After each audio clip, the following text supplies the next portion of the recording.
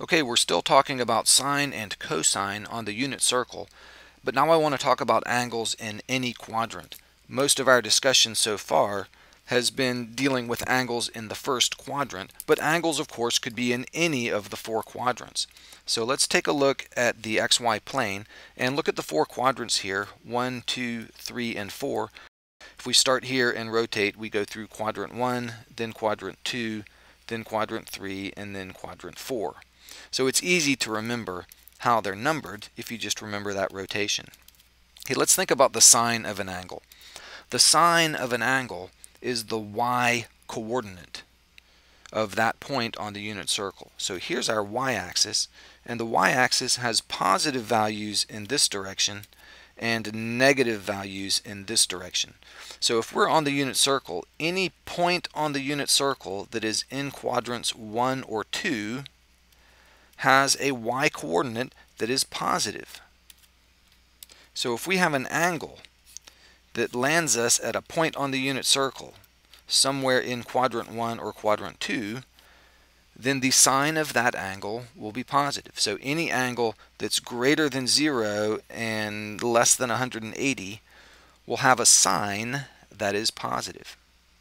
And all of these points down here, every single point on the unit circle in quadrants 3 and 4 has a y value that is negative. So if we have an angle that terminates in quadrant 3 or quadrant 4, the sine of that angle will be negative. So any angle that's greater than 180 but less than 360 will have a sine that is negative. So any angle in quadrant 3 and 4 has a sine that is negative. And here's some examples, some quick examples here. Just an example of an angle in each quadrant.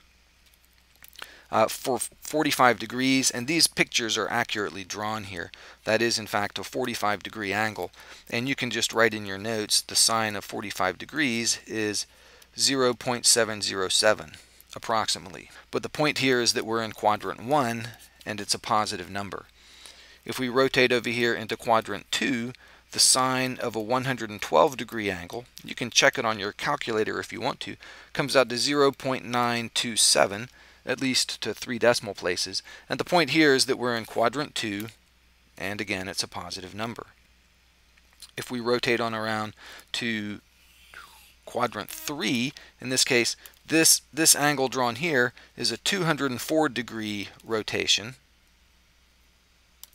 and the sine of a 204 degree angle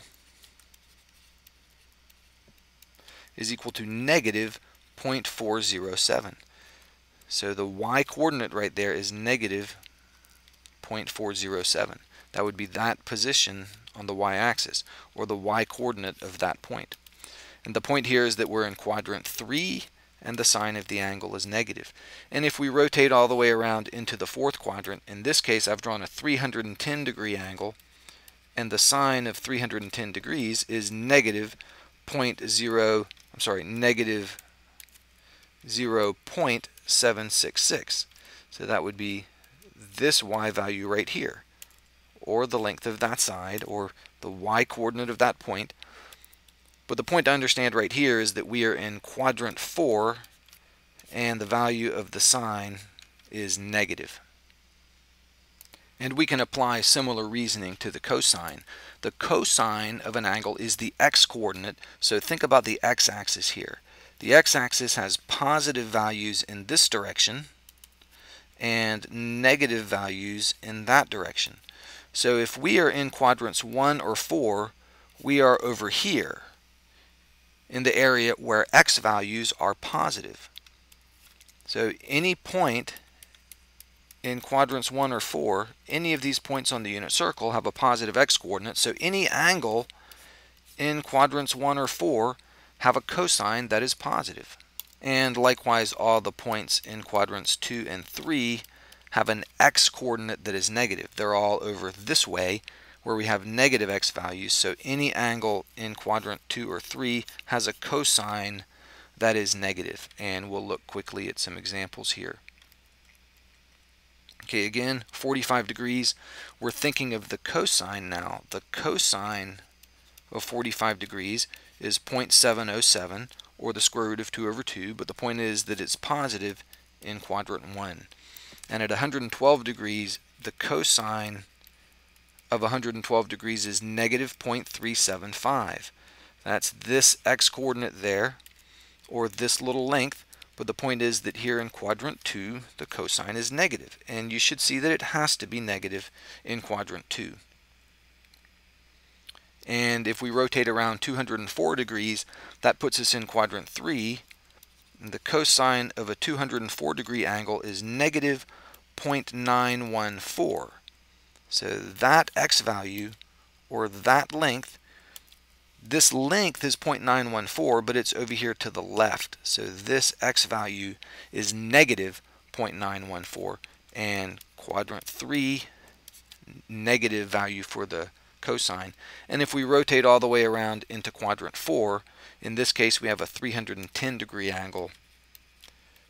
The cosine of 310 degrees is 0.643.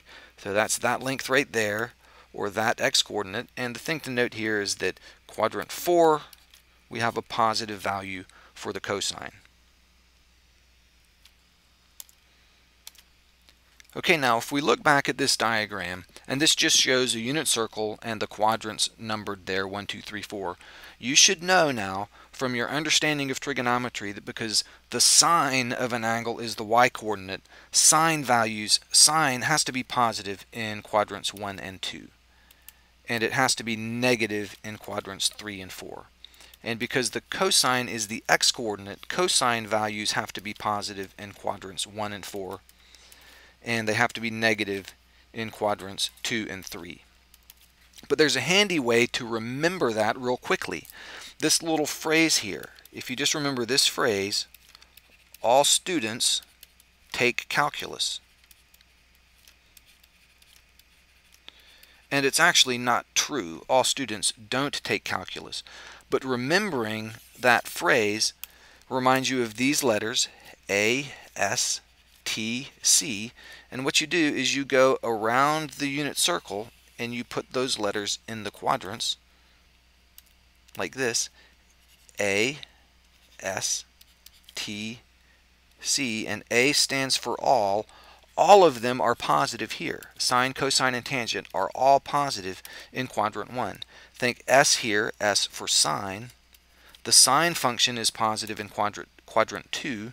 T here, think T for tangent. The tangent of an angle is positive in quadrant 3. And C here, think C for cosine. The cosine of an angle is positive in quadrant 4.